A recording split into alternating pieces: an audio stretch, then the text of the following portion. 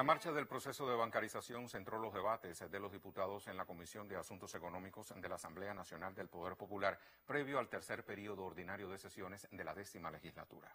Asistieron al encuentro el primer secretario del Comité Central del Partido y presidente de la República, Miguel Díaz-Canel Bermúdez, el miembro del Buró Político, Ulises Guilarte de Nacimiento, y el integrante del secretariado, Jorge Luis Broche Lorenzo. Talía González con detalles.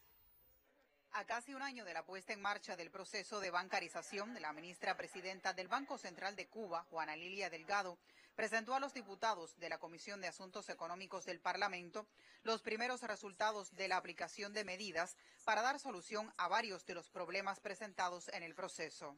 Por no tener abierta o no operar las cuentas bancarias fiscales, se han impuesto 1.831 multas, 115 regulaciones migratorias, 127 solicitudes de retiro temporal de la autorización para ejercer la actividad y 24 solicitudes de retiro definitivo. Se han fiscalizado 44 trabajadores por cuenta propia que importaron mercancías en el 2023 y 2024, a los que se les ha determinado una deuda de 133 millones, de las que se han cobrado 66 millones. Y se fiscalizaron también 18 MIPYMES importadoras con una determinación de 40 millones de pesos y se han cobrado 24 millones. En opinión de los diputados, el Estado tiene que dar el ejemplo en la bancarización para el comercio de bienes y servicios. Todos conocemos que en realidad para yo hacer un pago por el código QR que está en la bodega, y pongo de ejemplo la bodega porque es el escenario más cercano que tiene todo el mundo en la comunidad, no me hace falta que esa persona tenga teléfono, lo que me hace falta es tenerlo yo con las pasarelas instaladas. O que en determinado lugar no se puede hacer porque en ese momento no está el director de la UEB o no está el administrador, y contra el teléfono de él fue que pusimos el mensaje de confirmación. La bancarización es un incentivo y un beneficio para la población, a la vez que con su uso adecuado se puede dar respuesta a varios de los empeños de la economía cubana, reflexionaron los parlamentarios. Los mercados mayoristas para las formas no estatales de gestión no los tenemos. Con ese dinero bancarizado no podemos llegar a un lugar y comprar los insumos, materias primas y cosas que se necesitan. Algunas materias primas e insumos todavía están disponibles, pero entonces ya no en moneda nacional, sino en las tiendas MLC. Lo explicaba, el problema de la dolarización parcial de la economía.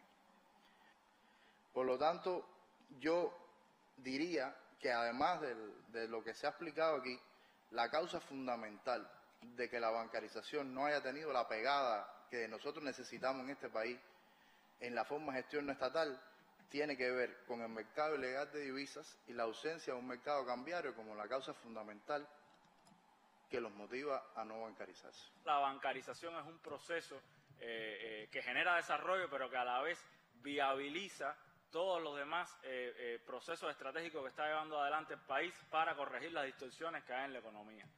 Es decir, no es lo mismo reducir un déficit fiscal, reducir la evasión fiscal que existe en el país con bancarización que sin bancarización.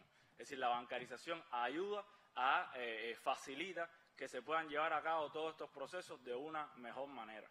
El presidente de la República, Miguel Díaz-Canel Bermúdez, expresó que en este tema ha habido descontrol y contemplación, lo cual ha propiciado la acumulación de los problemas analizados. Díaz-Canel enfatizó que se han presentado cuestiones objetivas, como la falta de disponibilidad de divisas para tener el mercado mayorista y cambiario que necesita el país, y subjetivas en las que un grupo de instituciones del Estado no cumplieron con sus responsabilidades en el proceso. A ello se suma la no disposición de algunas personas jurídicas, estatales y no estatales, para participar en la bancarización. Y yo sigo insistiendo, esto no se trata de un problema ni de cacería de brujas, ni de enfrentamiento hacia una determinada forma de gestión o hacia una determinada forma de propiedad.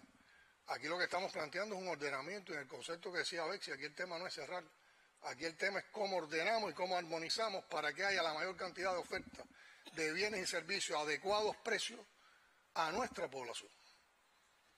Y que todo el mundo aporte lo que tiene que aportar. Pues aquí lo que hemos concebido, un programa de desarrollo económico y social, donde hay un actor fundamental que es la empresa estatal socialista y que tiene un complemento en el sector no estatal que está reconocido sin ningún tipo de prejuicio.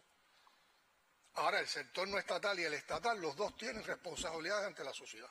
Los dos tienen que trabajar en la legalidad. Los dos tienen que respetar las políticas y las leyes de este país. Los dos tienen que aportar con impuestos, según le corresponda, o con tributos, según le corresponda. También en esta jornada el ministro de Finanzas y Precios, Vladimir Regueiro Vale, presentó la propuesta de política para la actualización del sistema tributario. Talía González, Canal Cubano de Noticias.